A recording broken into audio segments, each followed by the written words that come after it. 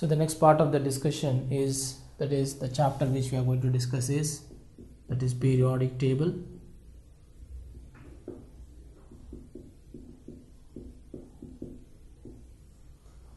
Also we call it as periodic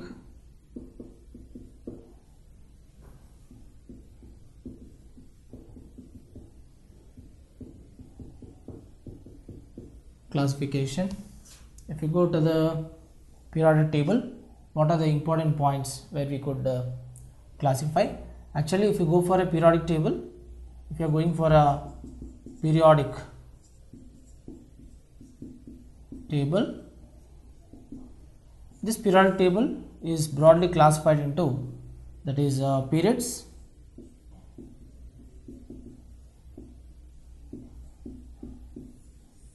and it is also classified into groups,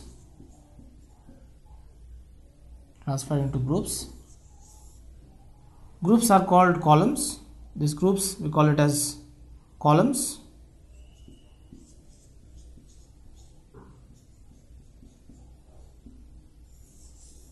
Groups are columns and periods are rows.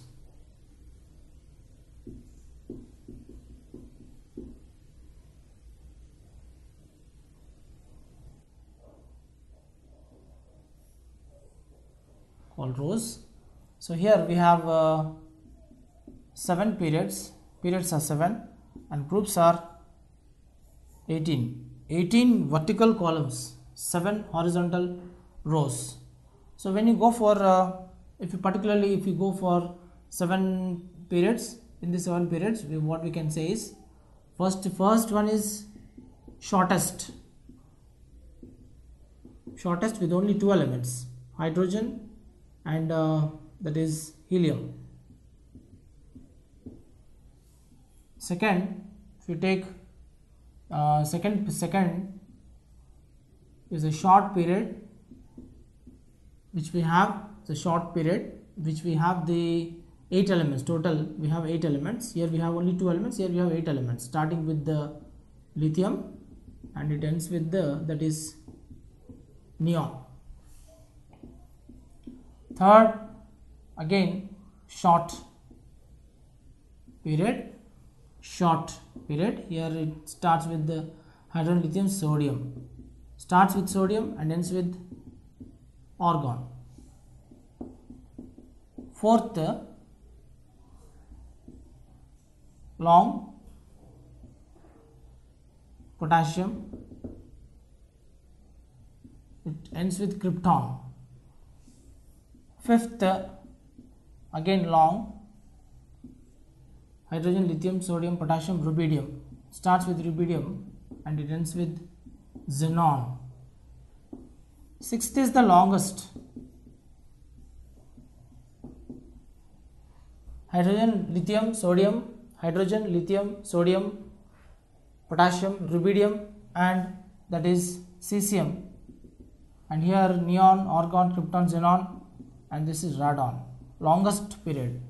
And of course 7th is incomplete, and because it is incomplete, hydrogen, lithium, sodium, potassium, rubidium, cesium, and last one is francium. It's an incomplete period. All this comes under the groups, all this comes under the periods. You find that the first period is shortest, second and third are short, second and third are short periods, fourth and fifth are long periods, and sixth is the longest period, and seventh is the incomplete period, which we have to notice. And you are finding that every period in a period the starting element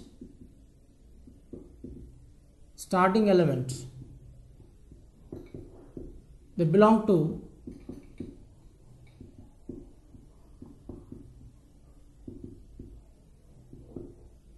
alkyl metals,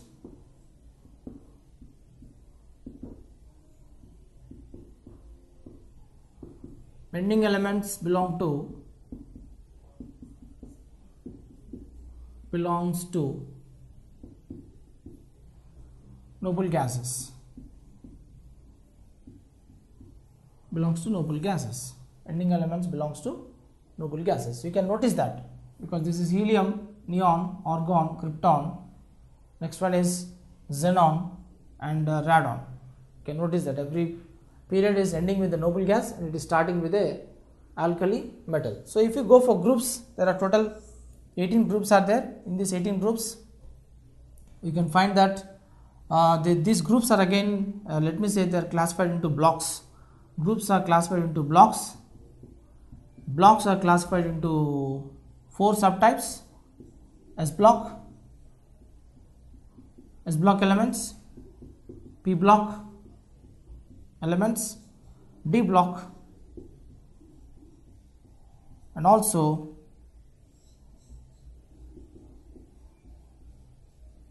F block elements. Again, S and P block, S block and P block together, we call them as representative.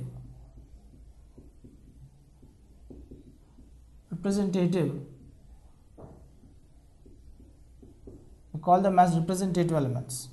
D and F block, D block elements are otherwise called transition elements,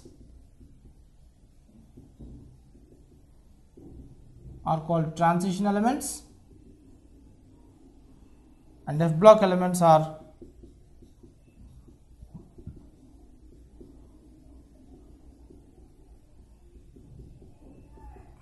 inner transition elements.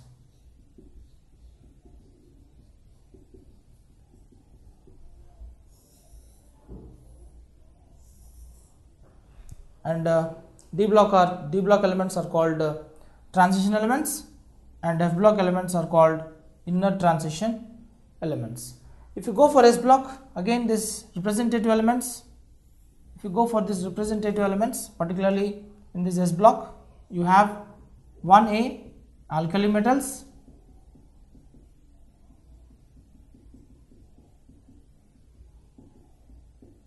and 2A alkaline earth metals, alkaline earth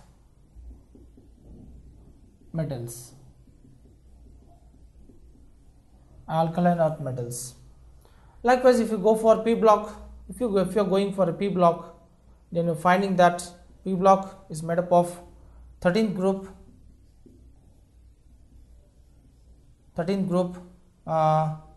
Also they are made up of 13th group,